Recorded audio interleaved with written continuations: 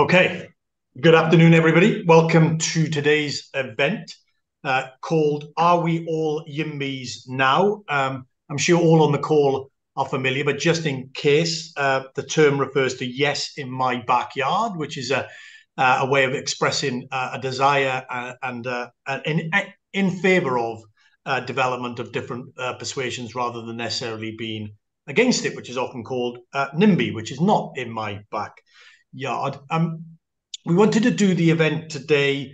I think two reasons, two motivations really. One, I think it was based on our reflections of being at party conference and the season that we've just had, and to varying degrees, all three of the main parties were talking about housing. I think probably it's fair to say that Labour had the most extensive and expansive discussion and policy platform as it exists at the moment on housing, but the other two main parties were also discussing housing in various ways. So that was kind of one reason we wanted to do it. The second reason is that the Levelling Up and Regeneration Act, as it's now called, it was the bill, but is now an act, has come into being. And obviously there's quite a lot of planning stuff in it. And I think that begs the question as to how significant the act might be, could be, will be. So there's two motivations. And then the third one, I think, is that well, Tom, I'm sure will say a bit more about that. We're going to get the MPPF updates on that as well. So there's kind of different aspects that are coming together. And finally, we are at some point next year probably going to get a general election. So there's a kind of question about the extent to which housing and planning reform, but certainly housing, features as part of the debates and the discussions as we get into that general election period. And we've got three fantastic panelists to explore all of these issues in lots of different ways.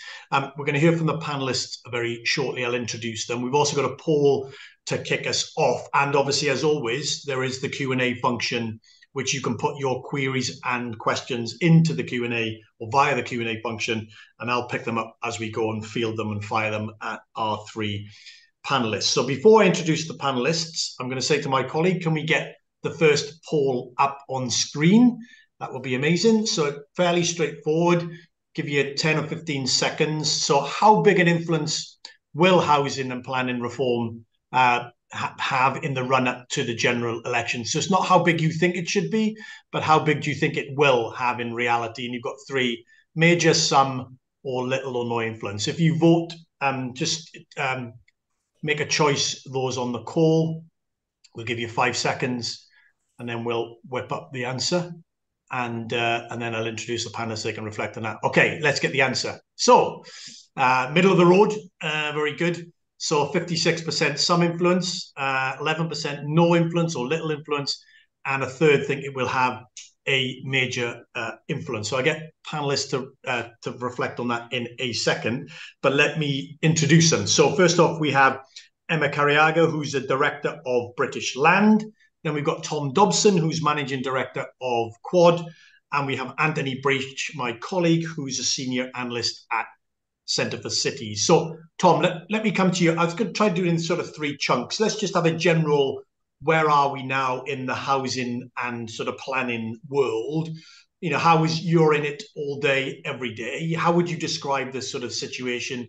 And then any reflections on the poll, and then I'll get Emma similarly, and then we'll move on to what we think is good or not so good in the act and how important that will be. So, Tom, give us a feel for where we are. Well, I think in planning world, we're probably about as bad as it's ever been in my career in many ways. The system has ground to a halt.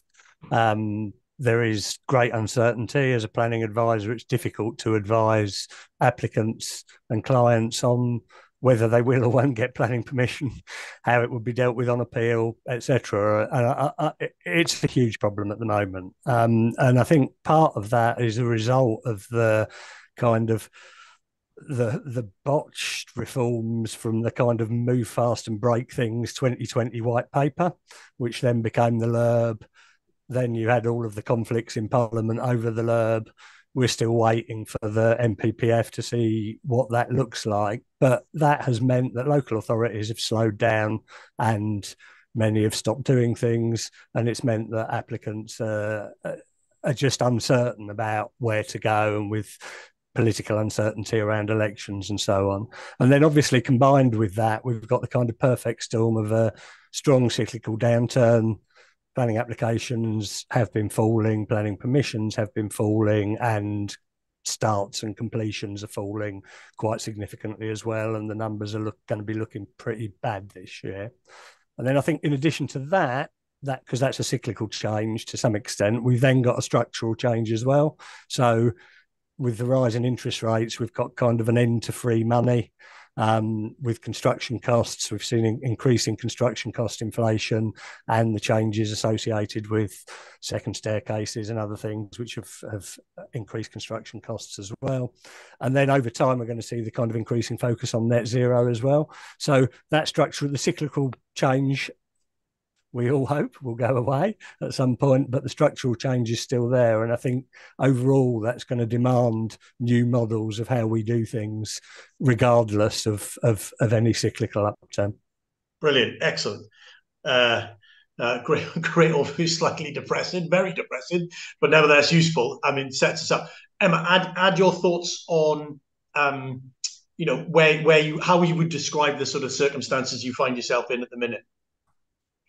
Yeah, well, I suppose just picking on the house building market for a moment, I'll leave the planning perhaps to the next part of the discussion. I think you've got to think about it in two ways: the demand and the supply side. I think in terms of demand, what we've seen is this increasingly kind of schizophrenic housing market where you've got sort of an international market which has seen some knocks, but I think at the super prime end is probably immune from most things that we try to fling at it. But nonetheless, international purchasing and investing in London, I think, is down. Then you've got the sort of mainstream normal market, which has been massively impacted by rising interest rates, as Thomas said, but a very interesting corresponding spike in rental growth, which I think shows you kind of where people are having to choose to live, which is renting rather than buying. And they're seeing some quite steamy increases in their annual rent. I think over 7% is the average for 23, which I think, gives you a sense of how stretched people are feeling because wages are possibly not increasing by the same level. And then at the affordable end of the market, you have got increasing waiting lists. A borough I'm very familiar with in South London, Southwark, I think it's got housing waiting lists of over 16,000 people. They're never going to be able to get to the bottom of that list. So I think at all levels of the market on the demand side, there is some pretty perverse things going on. And then the flip of that is obviously the supply side, which is entirely in our planners' hands to start with. And you've heard from Tom in terms of where the market, the planning market is going, not being able to progress process planning applications as quickly as we might want them to. And then once they get into the hands of the developers, they're subject to rising costs and pressures over trying to create a positive development economic stack that incentivizes people to bring forward land, even if you can get a consent on it. So there's sort of challenges in both demand and supply side. And then with a prospect of a general election and a new administration with their own ideas on quite how they want to bring forward economic growth, of which housing is an integral part. I think pretty complex situation, actually. Yeah. Don't know if that cheers you up or not. Probably no, not. It doesn't, but the purpose is not to be cheerful. It's to be, to be honest and to be clear-sighted. So that's fine. And throw in your kind of two penneth on the state of the market, where we are with the housing sort of conversation, and then we'll move on to some of the specifics. Yeah, so I think Tom and Emma have really nailed it. There's a bunch of cyclical and structural factors, affecting pretty much every part of the market. At the minute, it's really, not a sunny or optimistic time to be in this sector. I think there's a strange contrast, though, with how much the politics have really changed over the past year. Like housing and planning have really rocketed up the political agenda after, as Tom was saying, several years of a bit of muddling around as to exactly what planning reforms the government wanted to bring forward. We now have a situation where a significant planning bill has been passed, and there is now a consensus, I think, across large parts of the political spectrum that we should be doing more on planning. And I think the biggest change over the past year has really been Labour, right? So there's been a lot of attention earlier this year on the conference speech, where obviously it was a really signature part of what they were saying. But I think the really key moment for Labour was actually at the end of last year with the Theresa Villiers rebellion over house building targets, which is part of the Levelling Up and Regeneration bill, where I think the penny dropped for a lot of Labour people at that point, that house building and planning was a problem that they would have to deal with, but also that politically this was a chance for them to draw a dividing line with the Conservatives. So I think we've seen a bit of trying to different parties trying to outflank each other and make sure they don't get boxed in on this question. For me, there's two big takeaways, I think, for how the debate has changed, particularly on the Labour side. First is that it's, as Emma was saying, it's all about growth, right? That making it easier to build makes it more construction jobs, makes it easier to absorb investment, higher disposable incomes, higher tax revenues, and all the stuff we've just heard about how we're in the middle of this downturn means less of those things. And that's part of the economic challenge which the next government is going to have to face. And it's going to make the economic recovery even more difficult. I think also, secondly, is that currently a lot of the discussion is still about kind of reforms within the planning system, not to it. And this is kind of where Tom's point about how there's no policy stability, there's all this churn, it's so frustrating in that it can seem that a lot of effort is being put into changes where we're still just standing still at the end of it, right? So, I think a lot of what kind of Labour is sort of setting out sounds pretty sensible to me. I maybe disagree with some bits. But we need to be thinking as well about not just how do we give some policy stability in that short, medium term, but also kind of what are those long-term changes that we need to properly and permanently boost house building over the long run. Brilliant. Thanks, Anne. Tom, come back to you for a second. So, you introduced, and then obviously Emma and Anne picked it up on the cyclical and structural sort of. What's the relative weight of those given, you said we're in the worst state that you can think of in your time in the industry. How much weight would you give to the structural versus the cyclical kind of issues? One hopefully gets better. One may not. I think the worst in terms of the kind of it being the worst it's been, that's actually about the planning system and should be fixable by either side. It needs some of that stability. It just needs some consistency. We've thrown everything up in the air and we're waiting to see how it's going to land at the moment. So I think that's fixable. Cyclical, it isn't as bad as the great financial crash, I don't think. Certainly isn't in terms of kind of long-term developments and so on. It hasn't felt like that at all. So I think there is a way through and out of that. I think the structural elements are going to be really important. I think there is a sense in which some of Labour's thinking, for example, is better, or some of the language at conference is almost we can squeeze more out of the developers and we're going to use Section 106 to do that, et cetera, et cetera. And I think that if you look at where housing associations, registered providers are now and their appetite for taking forward and building housing and their difficulties over funding and finance and other things, I don't think we're going back to that model. So I think people are underrating the structural challenges and that people are going to have to think about quite significantly different ways of doing things. Brilliant. Emma, come in on that. What again, the sort of relative weighting of the of where we are, both structural and cyclical, and just your thoughts on that. Yeah, I don't dispute what Tom said about the sort of prospects for recovery feel more credible here than perhaps when compared with the GFC. But I do think we are in a bind, and I'm particularly interested to see whether or not either party's scale of ambition is as it would first appear. I too am very comforted by what I hear from the opposition talking about the value of development, the importance of house building at all sections of the market. But actually to deliver and execute on a big vision and a bold ambition, we aren't going to do that unless people are able to follow through with some quite substantial heavyweight force behind it. And my concern is that there's so many competing issues, whether it's health, whether it's international, macro kind of geopolitical issues. And as we saw from the poll, we think house building is mega critical to UK economy and our prosperity, but relative to other issues and political attention that we might get over the course of the next year, I just worry a little bit that it might not appear as prominent as it should do, given other things that are going on.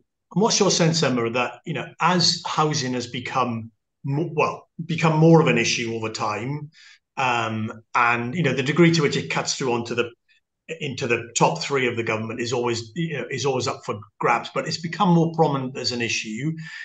Does that then make policymakers spend more time thinking about it, and therefore you kind of get the things that Tom was alluding to, which is then they look at the planning system, then they say, oh dear, it doesn't seem to be working as we would ideally want it, and then they want to do something quite significant about it. Is a sort of inverse relationship between, as the issue gets more prominent, they then want to tinker with it more or structurally reform it more. I don't know. What's your thought on that? I think superficially it looks super easy to crack. And I think that's why governments often latch on to cracking the planning system and the need for house building, and it's laudable. But I think once it trickles down into local democracy, I think it becomes increasingly difficult to force change and to force the YIMBY out of local authorities. And I think that's why I go back to saying this need for quite bold vision and action is probably what's needed to crack it. Having 3-year political cycles where a third of local government is up for re-election often every year is not a way to deliver strategic thinking and action, and things become hyper local and super parochial very quickly. And so I think there's a disconnect, I suppose, what I'm saying, between kind of ambition at a party level and actually execution on the ground. And so an incoming government will need to be bolder, and I think, dare I say, more deliberate, more directive in terms of what its expectations are of local government, for there to see rampant increases in delivery or change. Otherwise, I think if you leave it to individual local government levels at all levels, even sort of mayoral level, I don't think you get quite the same conversion of the vision into an execution plan. Okay. So big changes or big reform may well be needed because of the scale of the challenge. Let's do this in two sort of stages. Let's look at the Levelling Up Act as it is. What are you most interested in? What's the best bits of it? What are you worried about? And then we'll move on to looking beyond the Act and some of the other things that we might, you would need to see in order for us to have a significant positive impact in the future, and whether that's a new government or whatever it might be. So, and you kick us off, and then we'll do Tom and Emma. Just give us headlines, highlights. What are you most interested about that's in the Act? What are you most excited about? And then we'll come to worries. But do what's good first, and then we'll do not so good. Yeah, sure. So I think the two things that really leap out to me from it are the new National Development Management Policies and the new role for the NPPF, the National Planning Policy Framework, that the Act sort of sets out. So obviously two acronyms there. But the NDMPs, which would, in theory, kind of really make central government for the first time a proper referee of the planning system by saying that these are development management policies. So these are the policies that you have to comply with in order to get a consent. Currently, there's lots of variation, there's lots of duplication, there's a lot of uncertainty about how you navigate the DM process. The NDMPs should make it simpler for applicants by setting up at the national level, things which we agree should be at the national level will apply everywhere within England. And that should also make it easier to get local plans agreed. So by making them shorter, simpler, and more focused on local issues, it should be less of a burden for local authorities, and they've got less of an excuse to get them agreed. I think as well as that, the national planning policy framework, if that becomes much more focused around plan making and the principles of plan making, rather than this kind of current mix of development management and planning principles, will be important. But altogether, I think one of the implications of the NDMPs is if we can start to use this within the current planning system to properly establish a hierarchy of language, where when a local plan says, this is very important or must give strong weight or significant weight or very significant weight, the NDMPs are a real chance to sort of set out, what do those concerns actually really mean in policy and, across the country, which should make it easier to build and to get more land into the system. Great, excellent. Tom, give us what are you excited about? What's good? We'll come to the bads because I'm sure there'll be lots of bads as well. But let's, given where we've started, it's all terrible. Let's hopefully get some goods out of the where the act currently is. So what's going on? What do we think? I'll try and come up with some goods. I'm not sure I get excited about planning legislation. But I agree with Ant's points. As a starting point, though, I think one of the things to recognise is that what the Levelling Up and Regeneration Act does is give the government tools to do certain things, and those tools in some ways are kind of neutral. So national development management policies could be used to enable development, or they could be used to stop development. So in the end, it's going to be political will to do things positively and use those tools positively. I think there is some sense in national development management policies. If you read local plans, as I have to quite often, you've got 800 to 1,000 page local plans now. They're way too long. No one can understand them. And there's kind of a policy for everything. There is duplication, etc. And if you want to move to a system with more certainty in it, I think there is some merit in the use of national development management policies and the reforms around NPPF that Ant's referred to. On CPO, I think some of those kind of reforms are potentially kind of mildly positive.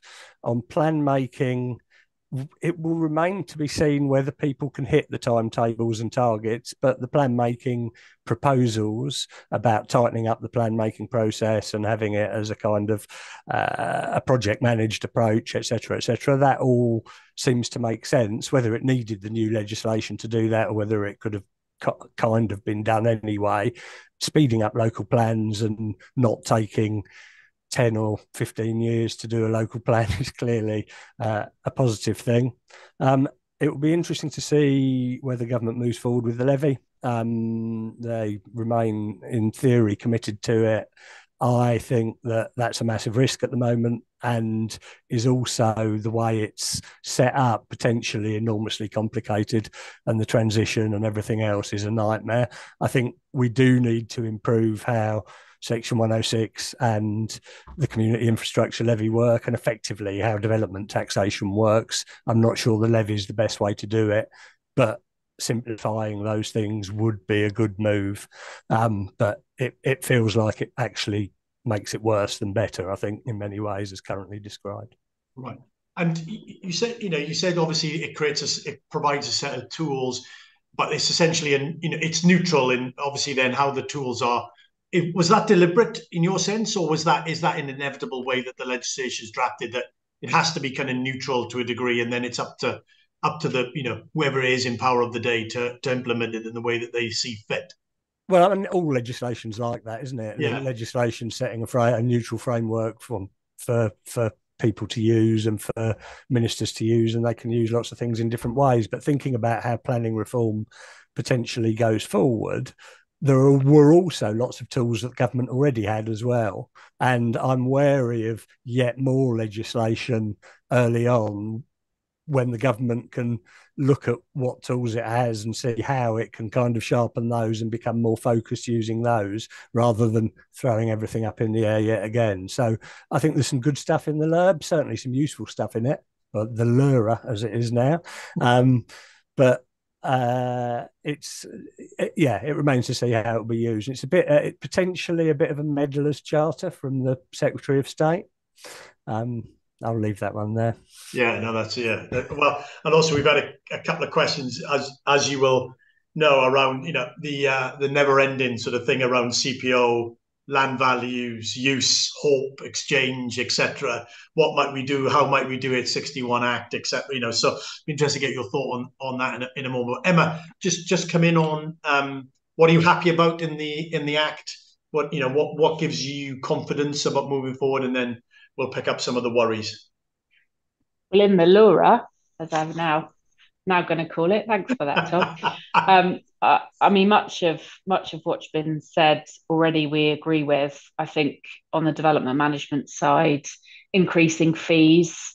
You'd never think you'd hear a developer calling for increased planning fees, but I think we feel quite strongly that if that translates into better service delivery, more foresight over how long the process takes, and that can only be a good thing. And given the risk and the capex at stake, it's a really small thing to increase planning fees, I think, as a percentage of our overall commitment. So that feels good from our perspective. I suppose the other one I would pick up is the sentiment around focusing and embracing brownfields. And I think given what we were saying at the start of this call around the scale of the ask, the reticence about rampant house building is always on the greenfields. And I think it's always slow and disappointing in terms of its ability to deliver, and maybe brownfield development is going to provide some answer to that. And the Laura, I think, and its focus on the value of brownfield development and what it can generate, both in terms of revitalising town centres and our high streets, but also adding to housing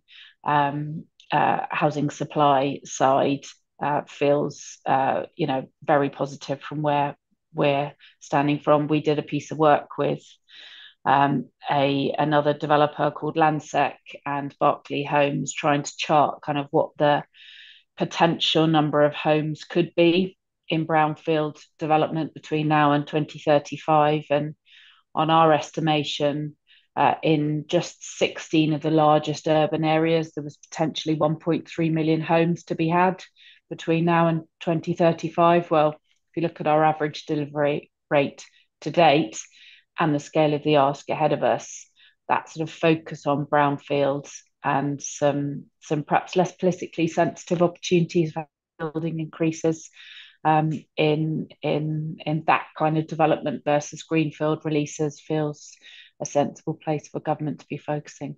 Yeah. Tom, come back to you and then bring others in on. Just say a little bit more about what about the CPO changes that you're mildly in favour of, or you think will be positive. Sorry, I mean, what is it about that? Because it's a long contested, long discussed area, right? In terms of if only we could do X, everything would be much, much easier. Just what's your thought? How far do we get on the CPO question? I'm not sure how far we get with the current LURA parts, because again, it's a bit of a kind of meddler's charter with the Secretary of State being able to designate things, but not necessarily being a general approach.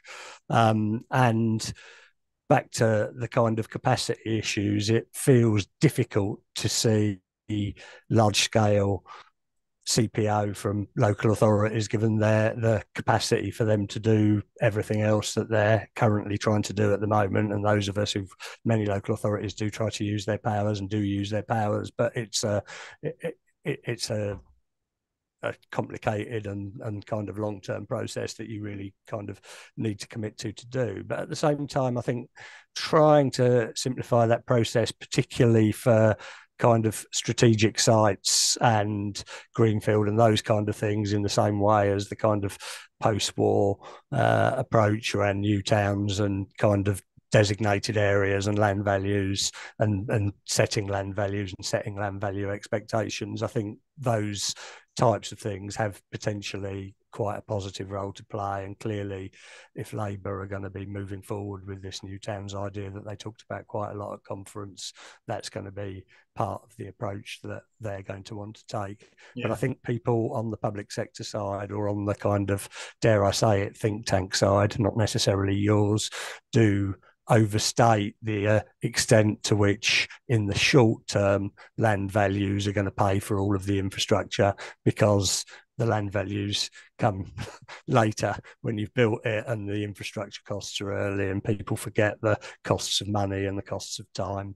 So it's not an immediate solution to anything. And if you look at the new towns, they did pay for themselves, but they paid for themselves over 30 or 40 years, not over 5 years. So again, that's one of those things where you're looking very long term if you're seeing that as part of the solution.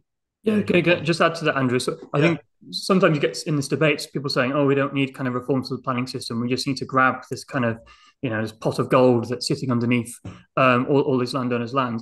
I mean, the observation I would make is that when you look at a lot of countries across Europe that do manage to kind of have a big role for the local government and the public sector in buying land, assembling it, and then using some of the uplift of that land value to do infrastructure or social housing, they often have zoning systems, so much more rules-based and certain planning systems than the type of system we have, which kind of bundles together both the consent and also the allocation, sort of in one quasi decision. So I don't think it's necessarily the case that we have to choose one or the other. We can definitely have more planning reform and a more simpler and rules-based system that's more spatial, and also unlock more of this kind of activity as well.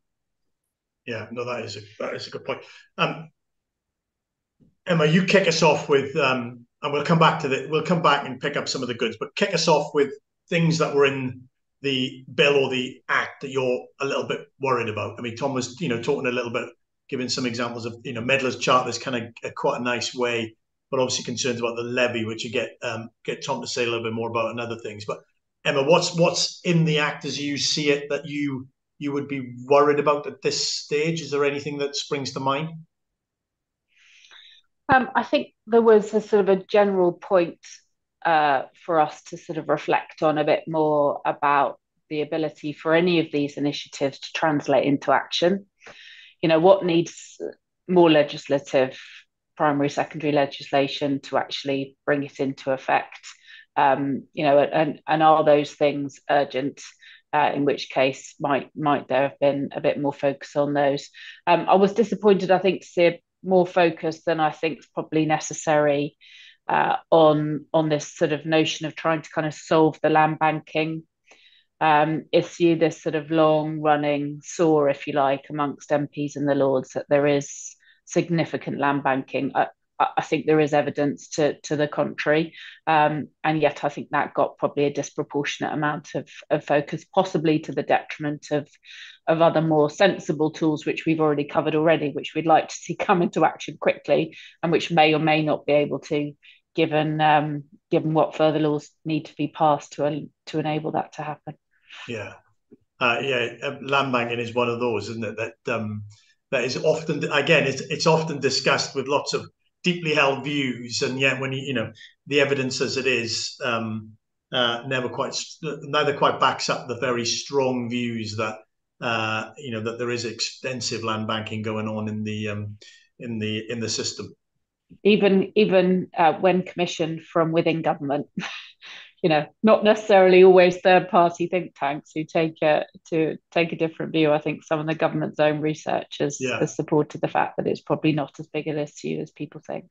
Yeah, and give me some of the things you're slightly worried about at this stage. Yeah, I'm worried that the nutrient neutrality stuff didn't manage to get its way through. It's kind of scuppered in the Lords, unfortunately. I think kind of the way in which this kind of regulations, which were introduced without anyone voting for them, have put the planning system on ice across large parts of England is clearly unsustainable. I think we're going to have to go back to primary legislation at some point to unpick that particular problem, presumably in the next Parliament at this point. But yeah, I mean, I think as Emma and Tom were saying, I think there's just this kind of broader problem of while kind of on the technical side, I think kind of in DLUC, there's a kind of strong pro-reform sentiment, and where issues that aren't floating to the top of the political agenda, where there are reforms being made that aren't kind of capital P political, we're often seeing some quite good progress. But then paradoxically, as planning reform as a whole gets more of the political agenda, we're seeing more of these kind of more political interventions that have the potential to throw a spanner in the works of the wider planning system. So that trade-off between stability and making changes to a structurally broken system is going to be difficult, and getting the new NDMPs out quickly, getting the new NPPF out quickly, and we've been waiting over a year for that consultation to come out, is just going to be really important. And I worry we could be left hanging for another year until the next election before we see any progress on those issues. Yeah, brilliant. Tom, come in on you touched on the levy point. Just expand on that. But I'm also really interested in your reflections on that last point by Anne, which is things are thrown out there as ideas, or even they come, and then the detail takes an inordinate amount of time, and in between there's uncertainty and and all the rest of it, and the kind of corrosive effect of that delay, or that slowness. But just other things, talk about the levy, and then other things that you're worried about in the Act. I'll spin it round the other way and talk about the other things first, because as Emma knows, I can talk at length about the levy. You can. So on Ant's point about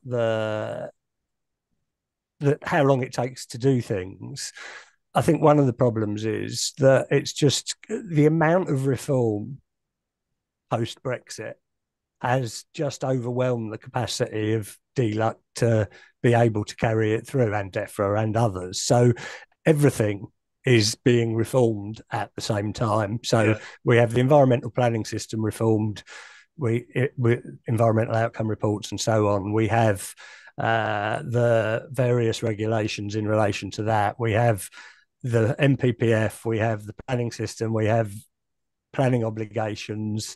So we've got everything in play at the moment. And it's not surprising that it's really difficult, and with a background of government turbulence and changes in ministers and everything else, it's not surprising that we've ended up where we are. So there is a big issue as a next step about just prioritising rather than trying to do everything all at once, because everything all at once has been a problem. In terms of the actual Act itself, I think the challenge is going to be in what the NPPF looks like, because effectively, in the end, the Act itself didn't get amended that much. Loads of amendments were thrown at it, and some government amendments were accepted. But the deal that the Secretary of State did with the backbenchers was to change the NPPF, not to change the Act. So we'll see what comes out in the NPPF, and obviously the targets and the housing targets thing is the big outstanding question as to what that's going to look like. But that is going to be a big issue, as is how it deals with authorities that don't want to plan for their targets, housing delivery test. All of that kind of apparatus is uncertain at the moment, but would probably be a step backwards if it's published as the previous consultation was published.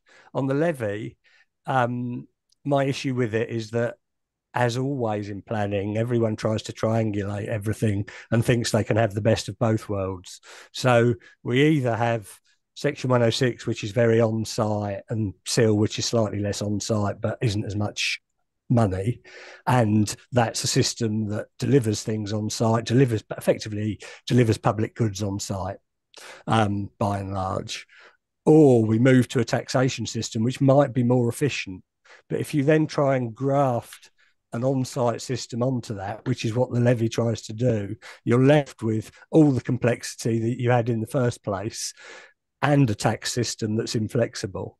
And anyone who's tried to make the current SIL in-kind arrangements work will say that in-kind levy for affordable housing is, at the very least, an enormous challenge. So, and given everything else, all of the moving parts I've been describing in the system and the structural and cyclical changes taking place, I think fundamentally changing the system of effectively planning taxation, betterment taxation at this point is not a good idea. So that would be an example where, you because so much else is going on, And as in, you're not saying that the planning gain system is perfect, but it's one of those where you could probably, it wouldn't be the thing that you would target because of all the other things, and you would just, you would work with it and then see where you get to if and when, the system sort of settles down. Is that fair? Or yeah, I mean, my advice to whoever wins the election is you need a 10-year plan to deal with this. This is a long-term issue. We've had lots of short-term responses to things. Again, something that's happened throughout my career under governments of different colours as well. You need that long-term strategy, and then you need to work through those kind of priorities in a systematic way. And the immediate ones aren't about doing more primary legislation or throwing everything up. They're taking the new tools you've got, letting it bed down, seeing what more you need to do, and then maybe take some more radical reforms through later once you've got a system that's in place and working. Emma, come in on that. I presume you kind of be in favour, of that, some degree of stability, incremental improvements, but keeping an eye on, some of the potential big bottleneck issues that might need to be, might be seriously needed to be dealt with at some point in the future. I would. I mean, I only wish this was a non-political issue. It was something that had cross-party consensus, because I think, if I was a council leader trying to,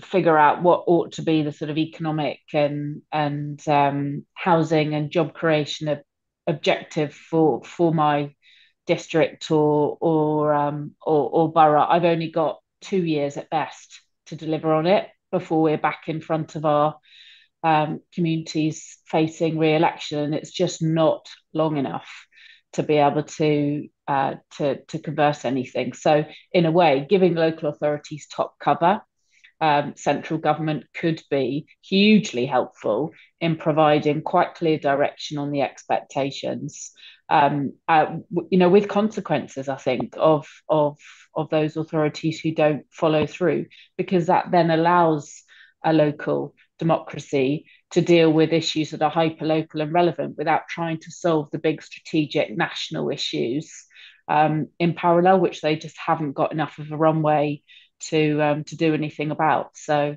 10-year plan sounds amazing for me. Perhaps we should just need a new democratic system, minimum 5-year or 10-year stints for local parties in borough or district councils. That's probably a great start, but probably a bit beyond our remit. Yeah, no, it's political. I mean, it's always the sort of classic. I mean, Tom and I have talked about this before. You want understandably stability and certainty in order for the system to function and the actors within it. But anybody that comes to the system, particularly a new government of some persuasion or what a new administration says, yes, we agree with stability, but we need just one more heave. If you just believe us that our reforms are the right ones and we'll just do them, and then I promise we won't touch the system then for the next 10 years. And it's always that balance. I don't know. I mean, and just a thought on that. How do we manage the desire, the need for both stability and some of the changes that you're all we're all agreeing need to happen? Is it that bigger picture, and then you make some tweaks along the way? What's your thought on that? Yes, so I agree with Emma and Tom on this. I think you need to think about it in a twin track strategy, right? There's thinking about what are the reforms we need to do now to the existing planning system to get it, off life supports and back and functioning the way that it should be. And also then what's that kind of long-term plan where you're making deep, crunchy reforms to the planning system in order to permanently increase house building. I think Emma's spot on, right? In that, if the planning system is the bottleneck on the economy, the structure of local government we have is really a bottleneck on planning reform. And I think it's one implication of the Levelling Up Act is I think it's now quite difficult to see how you can make further structural improvements to the planning system without looking again at the structure of local government and thinking about how you can fix that. To me, it seems a little bit like you can sort of see the silhouette of a grand bargain, slowly coming into view, in which you've got the problems in local finance, you've got the problems in local geography, and you've got the problems in the planning system, where they're all now sort of the solutions to solving these are now all sort of pointing in the same direction, right? Where greater responsibility, greater powers to local elected leaders at the level of the local economy who are responsible for a bundle of things across services and across economic growth. With stronger democratic mandates and also kind of more stability in their local leadership. I think there's kind of if you ask people in DLUC, I think, people are kind of thinking about this stuff. There'd be, a warm reception to some of that kind of fuzzy agenda. I think the question now is for politicians and, for commentators to really start nailing down, how do we're facing all of these problems within local government at the minute. It's sort of almost too big to fix each one individually. How do we put local government back on a new footing so that we can not just make the planning system more effective, but also a whole bunch of crucial local services and local democracy functioning the way that it should be as well.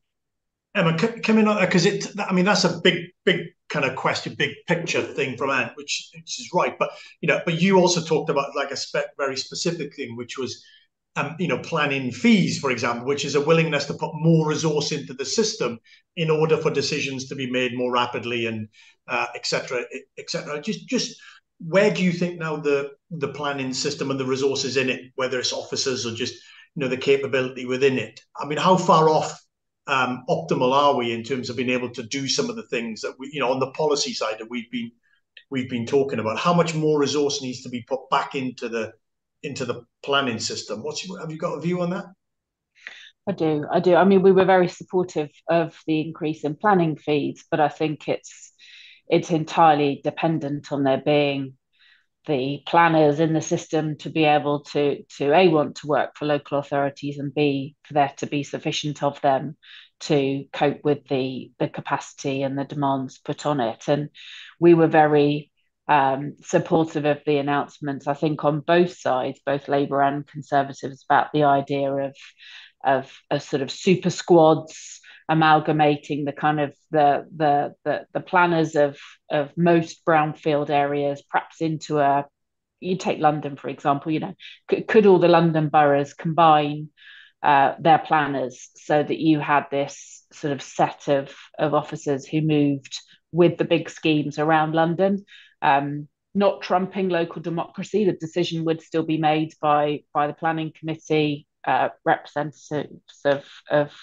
of local councillors, but actually the legwork in processing planning applications is substantial.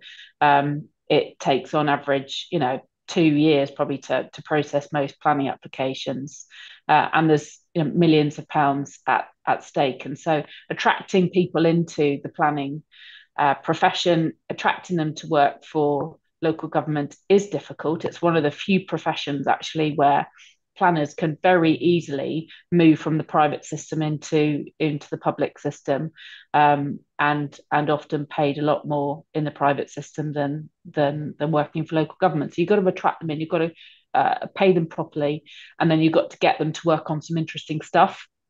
And so actually having this super squad that allowed them to sort of move with projects around regions or sub-regions. I use London as an example, but the model could work just as easily elsewhere in the country, is something I think that is to be welcomed. And I think the industry would pay properly for it, because it would give you quality of service, some certainty over timescales for processing it, and wouldn't trump local democracy in terms of the ultimate decision making. So it sort of feels the best of both worlds from our side. So that's something that we welcomed with open arms, actually. And speaking to peers in the rest of the industry, I think we're all on the same page. It is something that we just need to get on and do now. Your thoughts on that idea, and which is related to resources in the system in order for literally to have the bodies and the expertise in order to to implement and interpret whatever the policies are designed by whoever they are designed by. Yeah, I support that idea, and particularly on kind of technical issues where individual authorities aren't going to have the kind of expertise to necessarily deal with them. And actually, particularly for some of the authorities outside London, particularly districts who might have one very large site, being able to share those resources is something that could be really positive.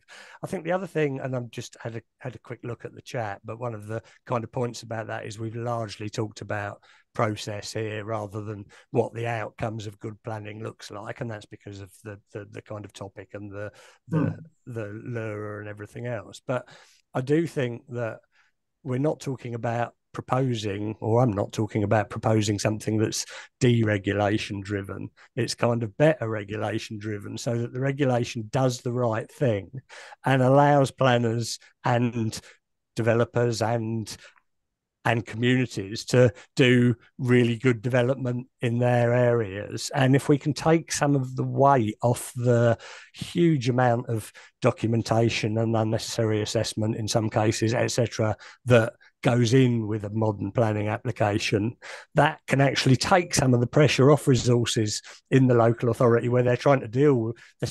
If you've got to write a planning committee report and distill 90,000 pages of documentation, if you can take some of that weight away, you can do more on making the scheme better. So I do think that a better approach to regulation can actually end up with better outcomes. This isn't about trying to kind of push things through with worse outcomes or not delivering what everyone wants to deliver around kind of homes and environmental quality, etc.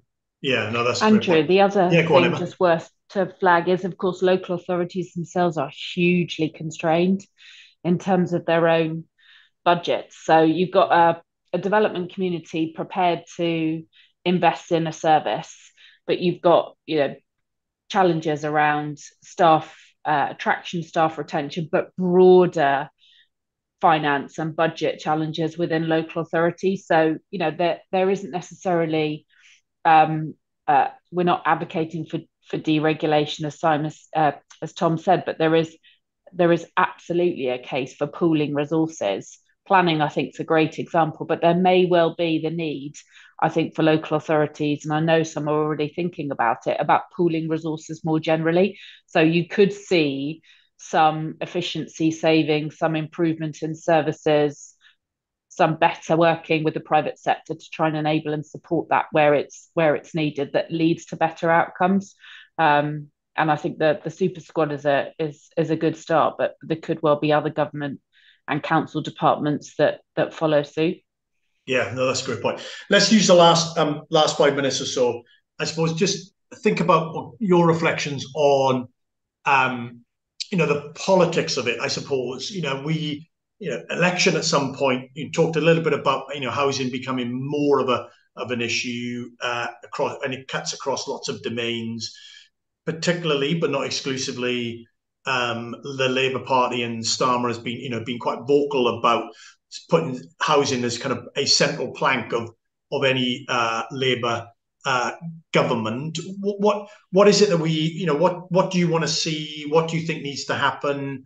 What would be advocating in terms of how it's framed or how we move forward on that over the next 12 months? What will we want to see, or what will you want to see for us to have a feeling that this is serious and significant? And you kick us off, and then I'll bring Emma in, and then Tom can have the final word. Yeah, sure thing. So I think it's obviously unreasonable. Well, even though kind of planning reform is moving up the agenda and house building is, and the housing crisis are kind of electoral issues in a way that they haven't been for decades, it's obviously unreasonable to expect kind of either the parties to commit to kind of completely ripping up the planning system, having a completely new one, and imposing that within a single parliament. And it wouldn't be desirable for them to kind of make such a kind of big promise in order to do that. But I think it comes back a little bit to thinking about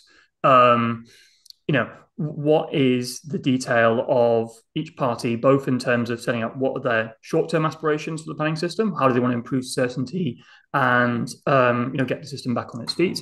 And then also thinking about in the long term, not just in terms of what do we want the planning system to do or what to look like, as I think there is increasingly an intellectual consensus about the kind of planning system we would want. We would want it to be more rules-based. We would want it to be more spatial. We would want it to offer more certainty to residents, developers, and to councils. But it's thinking about joining the different bits of the state to actually make that kind of direction possible in future. So this comes back to these questions around what's the thinking about the next phase of devolution beyond the Levelling Up Act? How do you get the big cities working, in terms of their single settlements, in terms of the level 4 devolution deals?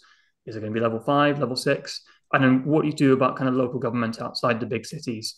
And, the Metro Mail model has worked quite well within, Manchester, within the West Midlands.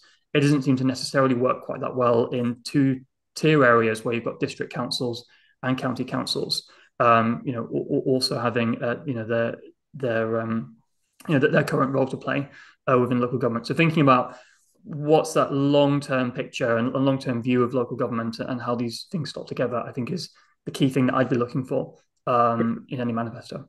Good. Okay, Emma. What should we keep an eye out for in terms of knowing that it's easy to say, oh, I'm going to build 1.5 million homes in the next Parliament. We've heard that lots of time. What will we need to look out for to know whether that's remotely a serious proposition? I think it's got to translate into what works and means something at a local level. I think there's the Labour Party and the Tory manifestos, which are national policy positions. But what I want to see is the case for growth being laid out in individual boroughs and districts.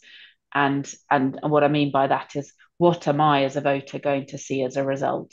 We have this very negative culture towards development, particularly house building, and yet we don't talk about the virtues that it brings in terms of job creation, in terms of economic investment, in terms of spend back in the high street, community benefits, healthcare benefits. That sort of positive case for development needs to be made locally. I think only then will you see people leaning into it and seeing it as a positive indicator for a party that they should support. I don't think it's enough just for there to be a huge national number to shoot for if it doesn't mean anything sort of in terms of a hyper-local situation. Yeah, great. Yeah. Tom, final thought from you as to what would you expect, what would you want to see to know that this has been taken seriously? I think starting off, I think Emma's point's a really good one, and it comes back to my point about the tools being neutral and everything else, is the culture around realising that, demonstrating that development is a good thing. We work on this day in, day out. The assumption is that you have to mitigate the impacts of housing because housing is bad. That feels like the starting point of the discussion. In fact, housing contributes hugely to human welfare, and that should be a kind of starting point for discussion. And then leading on from that, the need for economic growth. And the reason why in the end I'm optimistic about change is because I just don't think we can go on like this. And in either government, if it wants to have economic growth and be able to fund all the other things it wants to fund, needs to make sure that, among other things, good housing development comes forward. In terms of the kind of practicalities, I'm not sure we'll see that much. I think we'll see some stuff in the manifesto and we'll see some headlines. I think what we'd like to think was going on in the background, and maybe Sue Gray is whipping everyone into line, is actually having a plan so that the day you go through that door, you have things that you are going to do, because this isn't going to wait. You can't, whoever goes in and becomes the new housing and planning minister is going to have a really full agenda, and they just need to be prepared to govern rather than to write a manifesto, which is a completely different thing. Great insight to finish on. 1:59, so we're gonna call it a day, but we could carry on for it. Thank you to my panelists, to Tom, to Emma, and to Ant. Thanks everybody for coming and joining, asking or putting lots of questions. I think we covered them, quite a lot of them in principle, in terms of the things that were covered, and we will definitely come back to this issue in due course, because I think over the next 12 months, as all three have said, it's not going away, and I think it is quite a significant issue, and will be a significant issue in the run-up to the next general election. So until the next time, take care and go well. Thank you very much indeed. Bye for now.